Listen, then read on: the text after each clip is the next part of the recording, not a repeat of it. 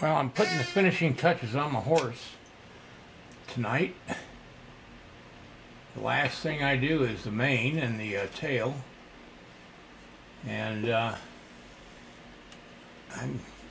it's a Mustang, of course. That's what I do mostly, is Mustangs, Cayuses and such.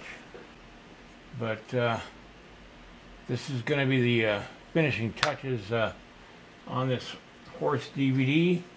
I will be editing over the weekend and maybe the first part of next week the video. I'm really liking the way this horse is turning out. I love Mustangs only because they're not perfect. I mean, to me they're perfect. I love the shagginess that you can see on a Mustang who's lived on its own out in the prairies and stuff like that.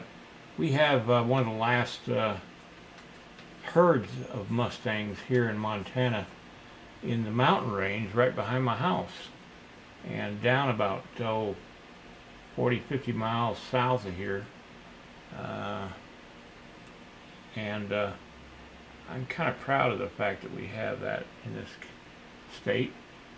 This is the breed I work with because it's more of the western style of horse that was used by the Native Americans and cowboys up until, geez, it had to be up into the 40s. A lot of the remudas that the cowboys had on trail drives were Mustangs that they caught off of the prairie. All right, everybody. My DVD is going to be done this week.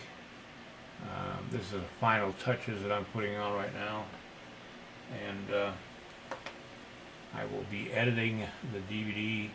I'm not sure right now whether I'm going to have this be 2 DVDs or 1 DVD.